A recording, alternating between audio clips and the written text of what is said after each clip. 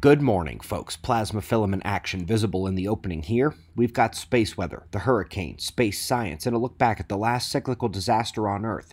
We'll start with our star at spaceweathernews.com, and we find the top left, that second active region up there, has crested, making for 3 total on the disk, 2 top left, 1 bottom right departing. We had only a buffet of those minor filament motions, and the solar wind is markedly similar. Minor variation in the plasma stream, but wholly within low-intensity range. Folks, here's what the sun looks like today in 304 angstroms showing ionized helium. It was an all-red ball a year ago, but now the bright active regions begin to return at the start of cycle 25. Now, just for your reference, in 2015, when the sun was just past its peak of cycle 24, and we still had relatively high activity, it looked like this, and that peak of last cycle, in 2012, looked like this. Not only are the bright active regions numerous and huge, but look at the huge plasma filaments, those dark thin lines. We'll be back here in about 2 years. Luckily, by then, the magnetic pre-flare studies will have gained even more maturity, or at least we hope so.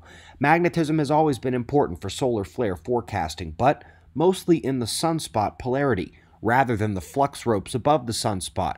Not anymore, and the science progresses. Here's the strongest storm on Earth, and its pathway northward today. Nobody in the line of fire doesn't know it's coming, and it is set to run up the east coast of the state today and into tomorrow.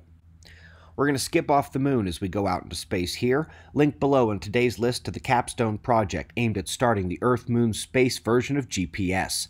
As we go a little deeper out to NGC 2203 from Hubble, we find a gorgeous and colorful cluster, but you can also find lots of Easter eggs amidst the stars, like giant galaxies hiding in the background, or more fun features like this tilted traffic light in the center of the image here. Many more I didn't show for the curious eye. Folks, piggybacking on the exoplanet and astrobiology heavy week we had on the show, they are finding more reasons to believe planetary systems like TRAPPIST-1 are going to be common and have numerous zones within them where life might exist either on the surface or an underground ocean of those worlds. Up next, did you know there are mysterious green-colored objects in space, and they are so mysterious they just call them green objects? Well, it's true. And one in particular was so frustrating to an international team out of China, India, France, and Australia, they decided to use ALMA and other radio signatures of the region to decode the mystery. They found not only an amazing protocluster coming to life, but an ionized jet outflow, the telltale signature of stellar formation in the modern cosmos. Now, while we're out here, Panda X took its second mega detection run for dark matter and came up completely empty. They really should not feel bad, considering they did as well as every other dark matter search in history, and that's probably because it doesn't exist, at least not in the magic, mysterious, undiscovered particle sense. Now, hard to see dust and plasma, their electric forces, perhaps even strange phases of normal matter, maybe even a little modification of gravity.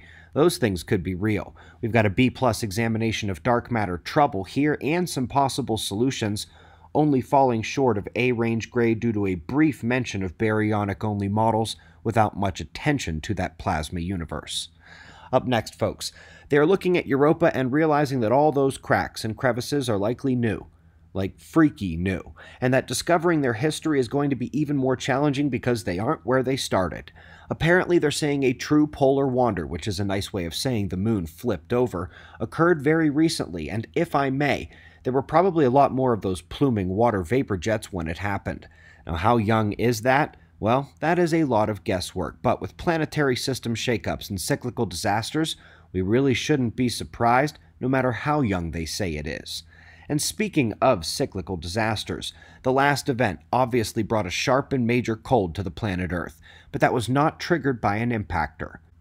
The focus here on volcanic cooling shouldn't surprise many observers, even if the lack of strong geochemical signals had confronted this possibility for years. Today, we move on in the paradigm and now must add those volcanic events to the total list of last cycle events to explain. This is further not surprising, given the presumed levels of high cosmic rays at that time, due to both the sun's activity and the weaker magnetic field of Earth, especially since those cosmic rays can radically change the viscosity in silica-rich magma. Now, speaking of the magnetic field of Earth, I'll be reviewing key works on the Sun-Earth relationship for tomorrow's news, and a surprising publication on the ongoing pole shift of Earth, from world experts, and they say the danger is rising. That's coming tomorrow morning, but today happens to be the birthday of suspiciousobservers.org. On this day in 2013, we uploaded the first episode of the Starwater series. 7 years later, over 500 videos later, hundreds of hours of podcast and deeper look explanations later, we still greatly appreciate your support. We've got wind maps and shots of our star to close, and of course we'll do this all again tomorrow. Right here, but right now it's 5 a.m. in the new Valley of the Sun. Eyes open. No fear. Be safe, everyone.